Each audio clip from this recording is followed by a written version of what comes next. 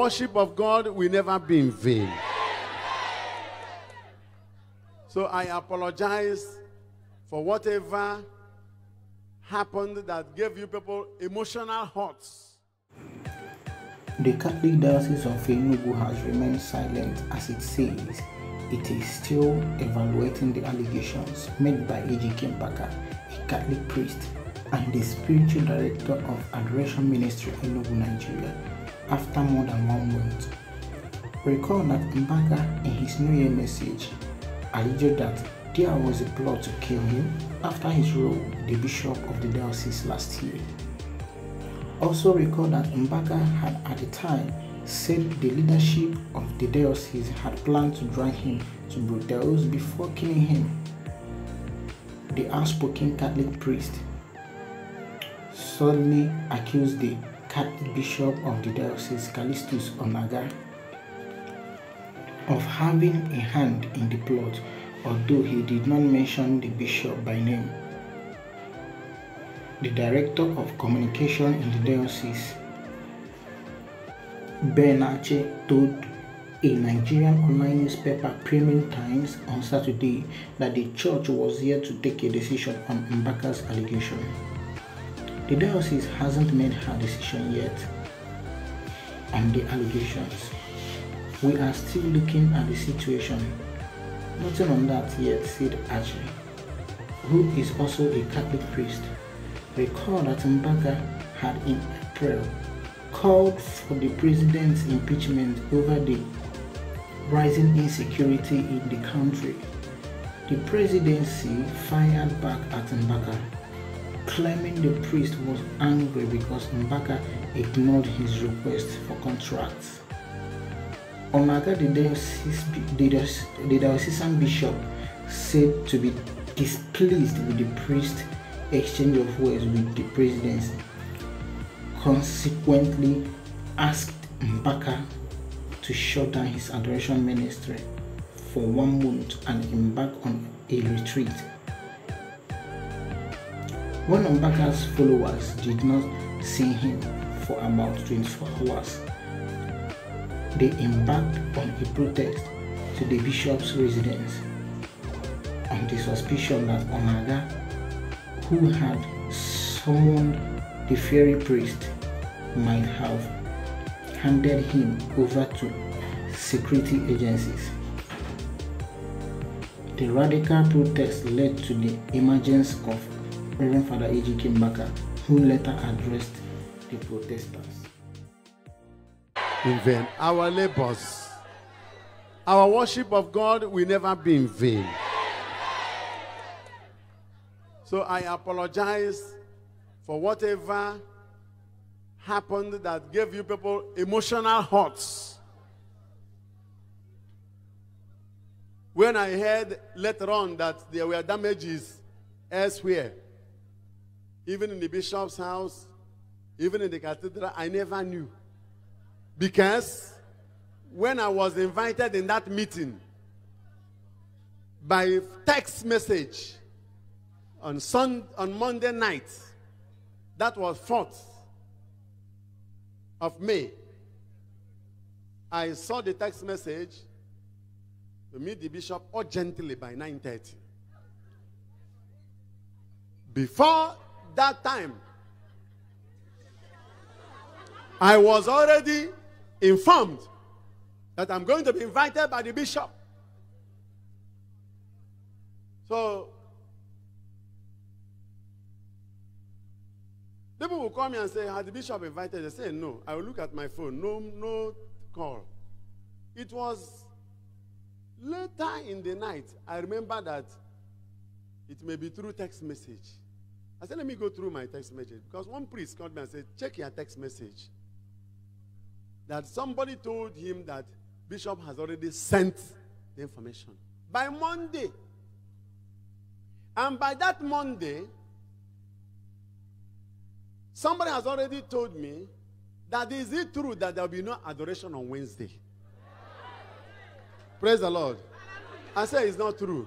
Said that a woman was bragging around about telling people that by Wednesday there will be no adoration, And that I will be invited for a meeting on Tuesday. And after that Tuesday, I will not come back to my house, and there will be an adoration here from that Wednesday. Listen. Let me put the story right so that you can tell people the truth. Amen. So, Father asked me, check your text message. I saw the text message, Jesus. Otherwise, I wouldn't have checked anything, and I will just go for other programs. I was not asked whether that Tuesday will be available, whether I'll be disposed, whether I'm around. No. I just saw urgently, come and see me by 9:30. So I replied, yes, my Lord. I have said I'll come urgently by 9:30 by the grace of God. God bless you and protect you for us in Jesus' name. Father Mbaka. I replied, praise the Lord. Now, on that Tuesday after morning mass, I went for the meeting. I was going to see my bishop one-on-one. I never knew it was to be a panel. Praise the Lord. Because the story has gone worldwide and is open. And if you don't get the story right, you may be telling lies.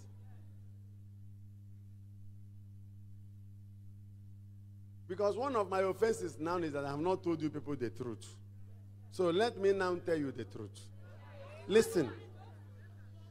Now, when I came, it was a panel in a Korea court in the diocese. In that hallowed Korea court is a chamber where nothing that was discussed there should be made public. Under the code of subsecreto, everything is kept secret. I greeted the bishop and all of them. The auxiliary was there. The vicar general was there. The secretary was there. A lot of them all. The VC of Go University was there. A lot of vicars were there. I greeted them and sat down. And the bishop said the opening prayers and started by telling me, I said that I should tell the people the truth. So that's why I'm here. Keep quiet. And I'm mandated to tell the people the truth.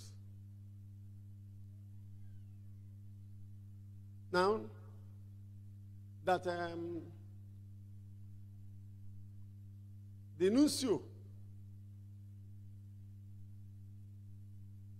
called the Archbishop of Onitsha, and the Archbishop of Onitsha called him and was telling him that the nuncio,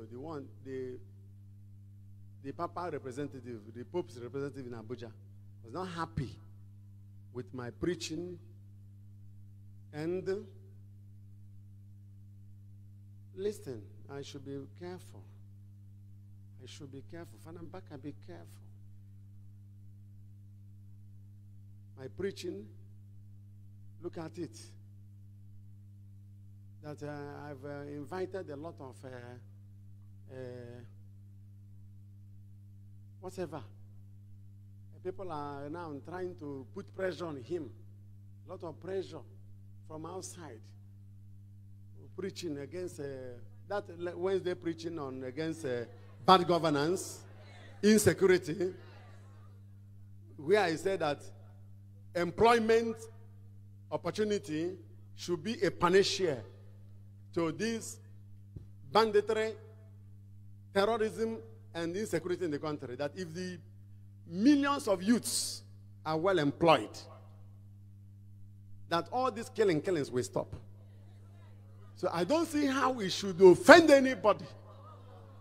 That the nuncio is not happy, who this also is not happy. Listen, and that I blessed Nnamdi Kanu. So, Bishop said I should tell you the truth. So I'm not telling you the truth.